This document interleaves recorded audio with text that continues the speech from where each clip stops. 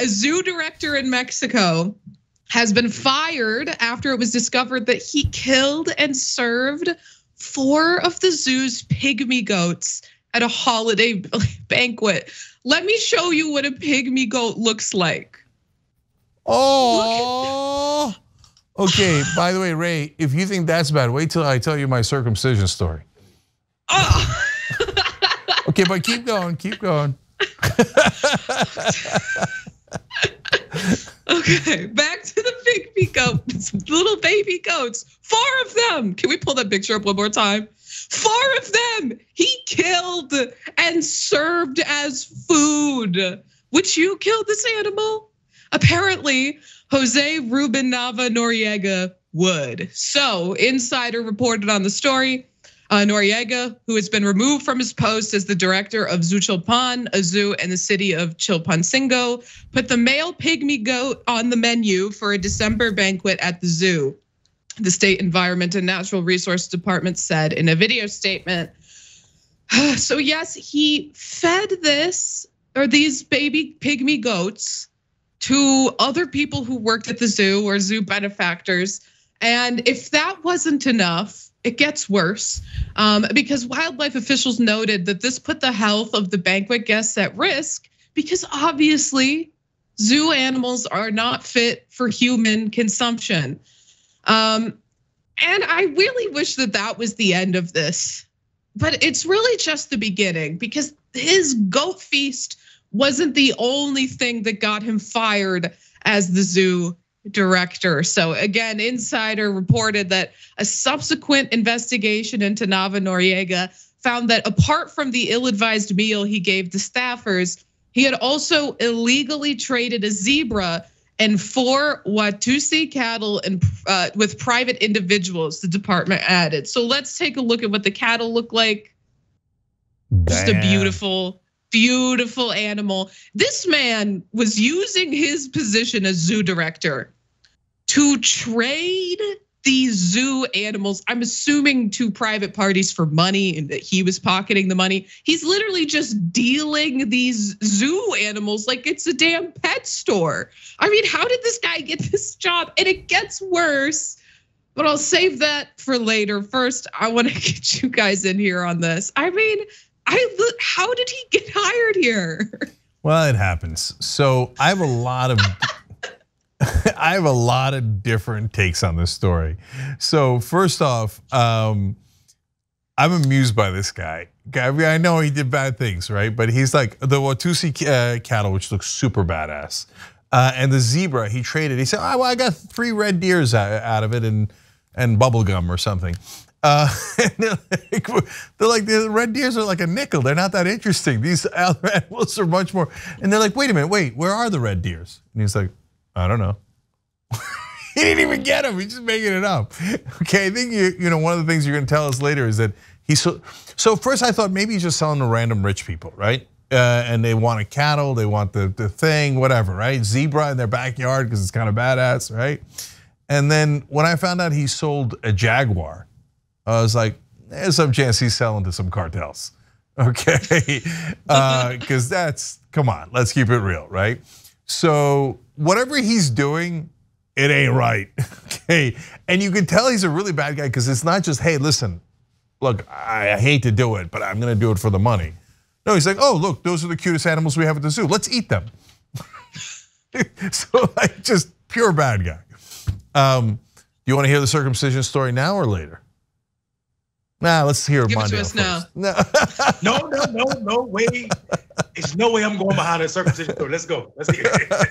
Okay, so this is my mild defense of eating the goats, and it is an ironic defense. Okay, so when in Muslim culture, and by the way, there is no such thing as just Muslim culture. There's different cultures in the wide variety of countries that Islam is predominant, and Indonesian culture is very different than Turkish culture. But at least in Turkish Muslim culture, you get circumcised not at birth, but as kind of a rite of passage when you get older. So for me, it was at 6 years old. Okay, so there's a much longer story where there's like we did it in the backyard with a doctor and everybody watching. Okay, but hey, it's tradition. Okay. and then they dress you up like a clown, etc. Suffice to say that I did not do that for my kids, okay? Some parts of culture are wonderful, other parts not so much. But anyway, they want to make it up to you. They want to say like, this is a wonderful thing, hey, rite of passage, and you got the hat on, and you got a robe and stuff, and so they took me to my parents' hometown in southeastern Turkey. And they introduced me to a little sheep, and I named him Ali, and I'm like, oh, Ali, okay, all right, here we go. And they're like, this is in your honor. I'm like, okay, great. And they're like, slice his throat. No! I'm like, what? Okay. Right in front of you? Yeah. After you named it. Yeah, and then they hung him up in the back, and we took a picture. And then we ate Ali for dinner. And okay.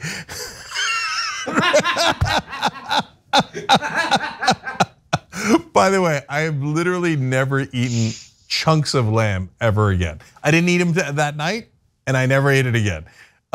So I eat other kinds of lamb, but not chunks of lamb. But look, guys, I tell that as the most ironic defense ever, okay? Because so I saw Ali, and I was 6 years old, and I named him or whatever, right? And so it was obviously traumatic, and you can see here, right? But the reactions. But the fact is, we do eat lambs, and we do eat goats. And in a sense, what's worse is that we don't see them, right? Out of sight, out of mind. So you see a cute little goat, you don't want to eat it. You see a cute little lamb, you don't want to eat it, right? But when you're not looking, they stuff them into factories and treat them in the most cruel ways imaginable, and then we eat them. So look, I'm not a vegan, and so you can call me a hypocrite on it, and well earned, okay?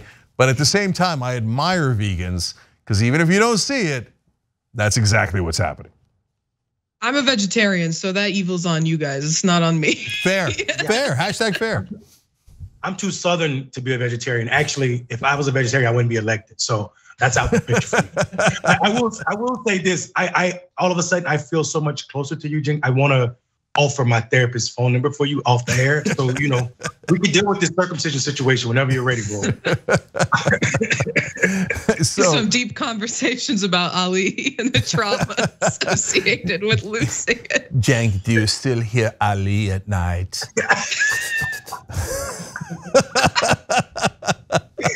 You do not like the sleep number commercials, huh?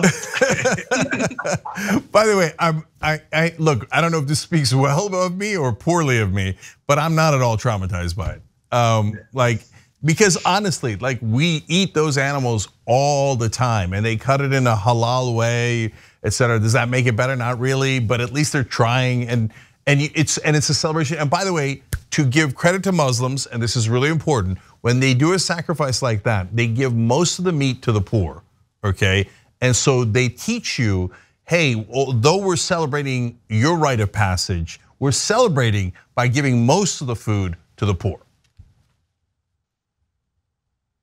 Someone who is not giving things away to the poor, I'm sure, was the now fired director of the zoo. In the case of the further missing animals, and Cenk hinted that one of them is a jaguar, but there's some other animals that are missing. Let's get into this. Insider again reported that Juarez, the Secretary of Environment and Natural Resources in Guerrero, also said his department found that several animal births weren't recorded at the zoo, and that it falsely logged the deaths of some specimen. At least 14 animals, including a coyote, a baby macaw, and a jaguar, are still missing from the premises. And they didn't escape, let's be clear. This man was dealing exotic animals to private buyers. I'm sorry, that jaguar is not just roaming the streets of Mexico. It's in someone's house where it 100% should never be. And I really hate, there's this whole genre of TikTok where it's people who own big cats. So lions and tigers, jaguars, larger cat animals. And they'll just be chilling on their couch. Bro, that jaguar should not be on your couch. It shouldn't be in your house. It doesn't want to be there. It doesn't want to be with the country that you're in at all. It should be in the wild. Or, I'm not a big fan of zoos, but at the very least, it should be in a zoo. Although apparently, not this zoo. Well, Rayvana, then good news for you because first of all, in one of our shows called Old School, members can get it anytime. tyt.com/join to become a member. You would have already heard that circumcision story earlier. Anyway, I talked about a movie by Quentin Tarantino coming out next, Vegan Vengeance. Okay, I made that up, but so the guy ate the goats, but that jaguar is probably going to eat some drug dealer. So. Vegan Vengeance. Vegan Vengeance, subtitle, Justice for Ali. Justice for Ali. Like some kind of black exploitation, some black exploitation letters at the bottom. Can you imagine a jaguar as a pimp, like just running around eating up all zoo directors? Well, whoever bought him, I'll tell you right now, they better be careful because Jaguar ain't nothing to F with. Because he's a jaguar. Yeah. This is listen. But what's truly at the root of the story is human and how sick we are as humans, right? Like we will exploit any resource for financial gain. The idea that this person who is charged with protecting these animals from the wildlife, maybe for whatever reason, but also from other humans. And he's doing the worst of things with this. This is indicative of the sickness of being human and our idea that we own everything at our fingertips. So it is absolutely a disgusting story. Yeah, absolutely. I do quickly though want you both to imagine you are that sick human and you're going to go to the zoo, you're going to buy one of the animals from the zoo director. Cast aside your morals. What animal are you buying? Because I'm buying a capybara immediately. I might do it anyway. Is he still in business? I would love to have a pet capybara. Okay. I need a kangaroo. Oh, okay. No, I'm buying Ali. I could at least save one. Save just one. It'll be worth it. No people at any banquets at the zoo are gonna be eating anytime soon. No way. I am curious. I wonder if he went into this job knowing he was gonna be doing some messed up stuff. Like it was a plan. He was like, I'm gonna go to school, and I don't know, what do you major in? Zoology. I'm gonna get my degree so I can go and sell these animals for profit and keep a few to eat for myself. No way. Or like if he was just working there and then people reached out to him, they're like, hey, we kind of think these animals are cool and we're willing to slide you some cash under the table for them. No, that goes to Mondale's point. Us humans, we're unpleasant creatures. And so when offered money or power, we take it 98% of the time. So the minute somebody made the first offer, he's like, I'm in business. And then who would think, oh, if I really want to make money, I'll go run a zoo and I'll sell the animals one by one illicitly. Like the world's worst plan for making lots of money. But is it more likely he came to a zoo and he doesn't care? I mean, he looks at the animals as food more than anything else. And he's like, oh, somebody's willing to offer money. I was just about to eat them. Yeah, sure, come on, let's do it. And so power corrupts, absolute power corrupts absolutely. And that's the nature of humans. Wish it wasn't so. Yeah, yeah. Unfortunately, it is. I also heard that this director of the zoo was related to George Cenk. No, I just made that up. I didn't. Oh, you mean Anthony DeVolder? Anthony DeVolder, yeah. He's actually the director. Thanks for watching The Young Turks. Really appreciate it. Another way to show support is through YouTube memberships. You'll get to interact with us more. There's live chat emojis, badges. You've got emojis of me, Anna, John, JR. So those are super fun. But you also get playback of our exclusive member-only shows and specials right after they air. So all of that, all you gotta do is click that join button right underneath the video. Thank you.